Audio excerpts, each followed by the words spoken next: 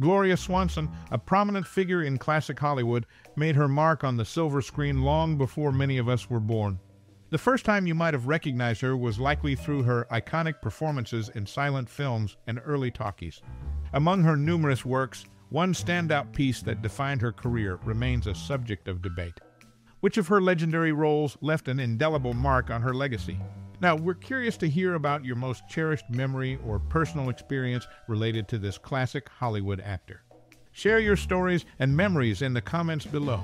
But before you do, keep watching, as we've got some funny, shocking, and sad facts about Gloria Swanson coming up.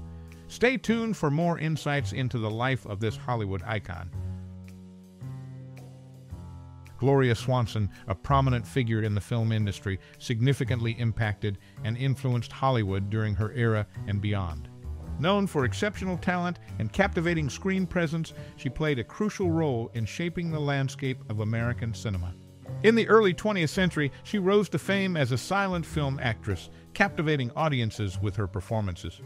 Her ability to convey emotions and connect with viewers distinguished her from contemporaries. Swanson's influence extended beyond the screen as she became a trailblazer for women in the film industry. One of her notable contributions was collaboration with director Cecil B. DeMille. Their partnership resulted in iconic films that not only showcased her acting prowess, but also contributed to the evolution of Hollywood storytelling. Together, they crafted narratives that resonated with audiences and set new standards for cinematic excellence. As Hollywood transitioned to the era of talkies, Swanson seamlessly adapted to the changing dynamics of the industry. Her versatility as an actress became evident as she successfully navigated the challenges of transitioning from silent films to the dialogue-driven medium. This adaptability solidified her status as a Hollywood icon. Beyond her on-screen achievements, she played a pivotal role in challenging gender norms within the film industry. As a producer and businesswoman, she demonstrated that women could wield influence behind the scenes, contributing to the broader shift in Hollywood's perception of gender roles. Her impact on Hollywood endured over the years, leaving an indelible mark on the industry. Her legacy continues to inspire aspiring actors and filmmakers, emphasizing the importance of talent, resilience, and adaptability in a constantly evolving cinematic landscape. In conclusion, Gloria Swanson's contributions to Hollywood, both in front of and behind the camera, shaped the course of American cinema. Her influence during her era and the lasting impact she made on the film industry are testaments to her enduring legacy. Gloria Swanson, a mother of a daughter and an adopted son, led a fascinating life marked by unique twists and unexpected inspirations.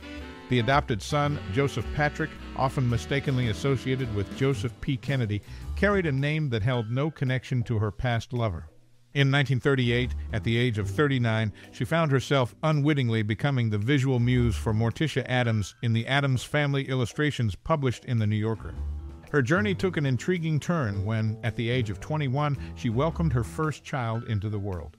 Along with her second husband, Herbert K. Sanborn, they celebrated the arrival of their daughter, Gloria Swanson Sanborn, on October 7, 1920. The dynamics of family life added another layer to her multifaceted narrative. Navigating the delicate balance of motherhood and a career in the limelight, Gloria's life became a testament to resilience and adaptation. The story is more than a series of dates and events. It is a captivating narrative woven into the fabric of history. As she gracefully embraced the challenges of life, her experiences became a source of inspiration for those who follow in her footsteps. In the world of Hollywood, where fame often comes with its share of complexities, her journey stands out as a remarkable chapter in the annals of history.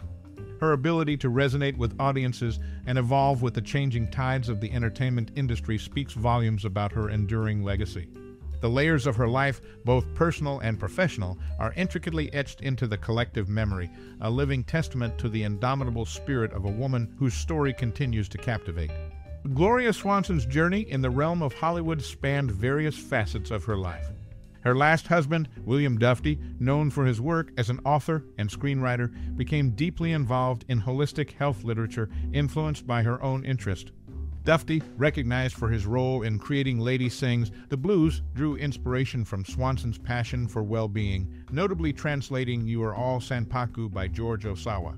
Acknowledged for contributions, she earned 2 stars on the Hollywood Walk of Fame, one for motion pictures and another for television, solidifying her place in the bustling landscape of Hollywood at 6 and 750 and 6301 Hollywood Boulevard, respectively.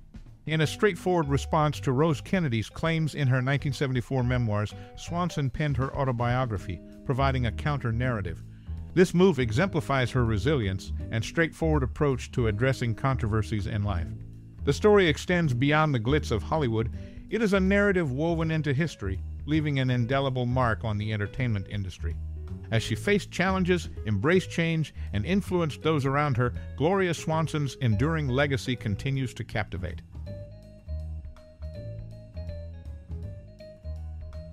Gloria Swanson, known for her illustrious career, made a notable appearance on the ABC TV variety show The Hollywood Palace in 1964.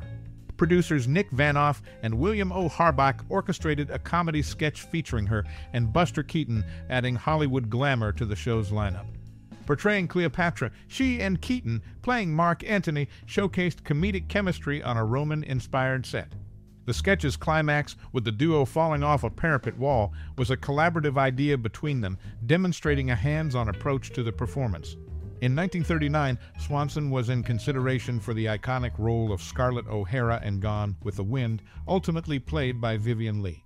Despite not landing the part, her impact on Hollywood remained substantial. Beyond her screen presence, Swanson shared a close friendship with actor Dirk Benedict.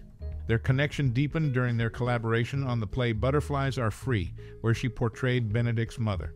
Introducing him to macrobiotics, Swanson became a maternal figure in his life. These lesser-known aspects of her career and relationships add layers to the story, showcasing adaptability and influence both on and off the screen. The Hollywood Palace appearance, the consideration for Scarlett O'Hara, and her friendship with Dirk Benedict offer glimpses into the diverse facets of Swanson's journey in the entertainment industry, demonstrating lasting impact.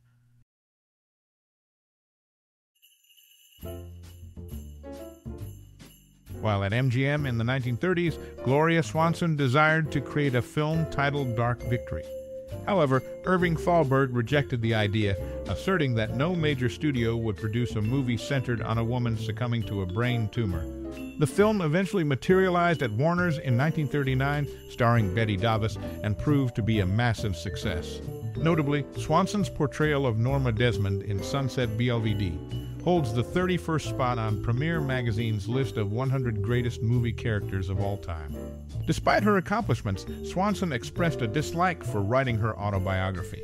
Her attempt to bring Dark Victory to life, the enduring impact of her performance in Sunset Blvd, and her aversion to autobiography writing offer insights into the various dimensions of her career, showcasing both ambition and challenges in the ever-evolving landscape of Hollywood. In the early 1920s, a falling out occurred between Gloria Swanson and her close friend Blanche Sweet. The dispute revolved around a man leaving Sweet harboring unforgiving sentiments. Her impact in the film industry extended beyond the screen. The original Roxy Theater in New York City, where The Love of Sunya premiered in March 1927, marked a significant moment. Swanson attended the premiere, and when the theater faced demolition in 1961, she posed amidst its ruins as a poignant farewell. Known for an extravagant lifestyle, reports indicated that she earned a substantial $8,000 between 1918 and 1929, spending nearly all of it. By her death in 1983, the gross estate was valued at just over $440,000. The complexities of her relationships and the connection to the Roxy Theater offer insights into her personal and professional journey, showcasing the multifaceted nature of life in the entertainment industry. These episodes, along with disputes and financial choices, add layers to the narrative of a woman who left an enduring mark on Hollywood. Gloria Swanson's Hollywood journey unfolded in unexpected ways.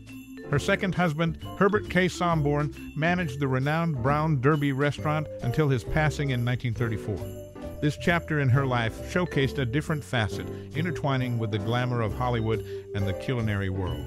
In 1925, while working on Madame Sans-Gêne in France, she encountered her third husband, the Marquis Henri de la Falaise, who initially served as her interpreter. Their connection marked a unique intersection of cultures, blending the realms of cinema and international romance. One of her defining moments on the silver screen came with an Oscar-nominated role in Sunset Boulevard.